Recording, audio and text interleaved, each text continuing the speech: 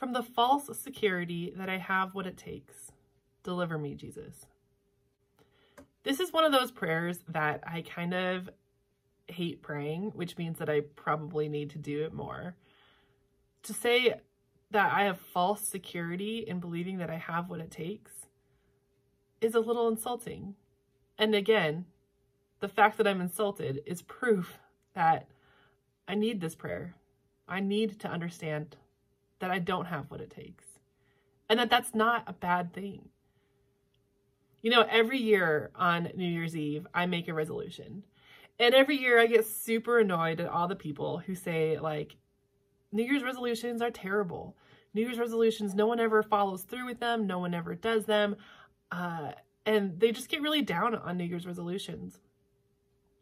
I'll have to admit, I don't always follow through with my New Year's resolutions. In fact, sometimes it's pathetic how quickly I give up.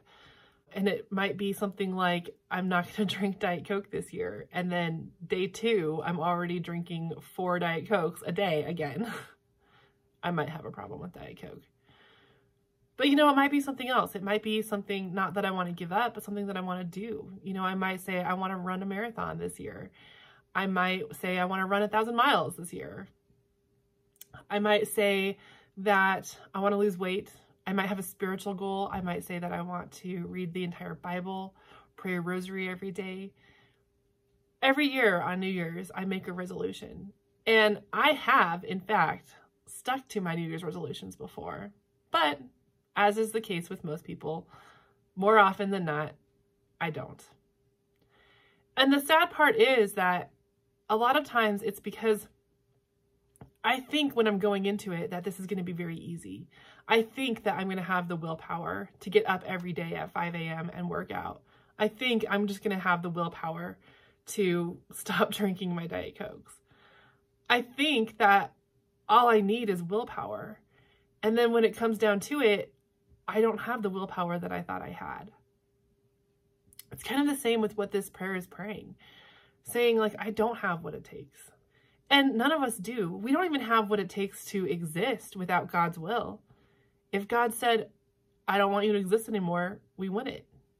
Luckily, God isn't that way. He's not going to just will that we stop existing. But we don't have what it takes. We can't get to heaven on our own. We just can't do it. I need God. If there's something I need to give up, if there's a virtue I need to work on, if there's a vice I need to get rid of, I can't do that on my own. I have to have God's help. That doesn't make me bad. It makes me a human. It makes me not God.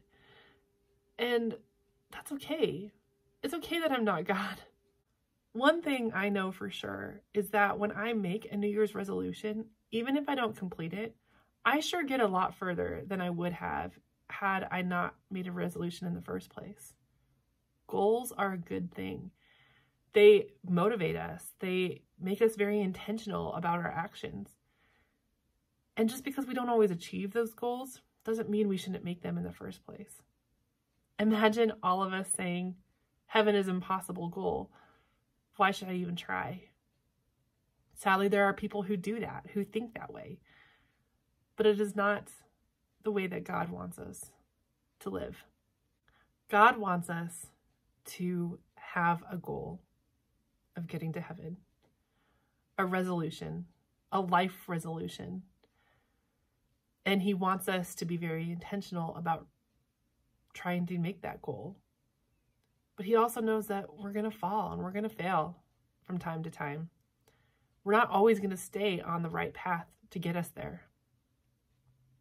When we finally admit, no, maybe I don't have what it takes to do this on my own. Maybe I need God to help me get to heaven. Maybe I need other people. That is when we become successful. It's not a criticism on who we are. It's freedom to know that this is something that we can achieve. Rely on God. Ask for his help. Set a goal. And be holy.